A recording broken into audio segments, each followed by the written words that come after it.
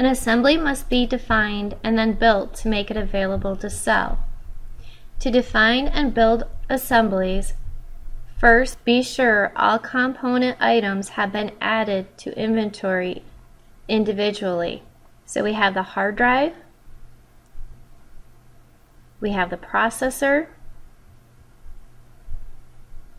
we have the monitor, and we have the keyboard, plus the time to install the hardware. So we have everything. Now let's click Add from the item list.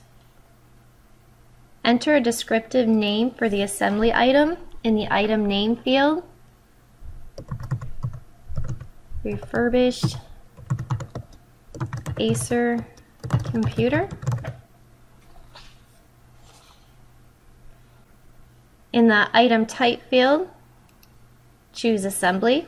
If the items included in the assembly come from more than one department or vendor, you may want to set up a new department and/or vendor called assemblies or similar to that to track and report the sale of the assembled items. You can enter a size if you want to, the attribute. You can enter a price. We will enter 500. You cannot enter an average unit cost or an on-hand quantity at this time. The quantity will be created when you build the assemblies. The average cost will automatically calculate as the sum of the average unit cost of the component items. This cost will be recalculated each time you build or break assemblies. Keep in mind, if you don't add a regular price, point of sale will autofill the field with the sum of the component item prices once they're added.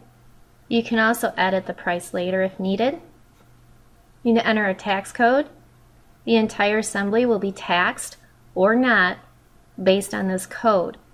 You cannot mix taxable and non-taxable component items in an assembly.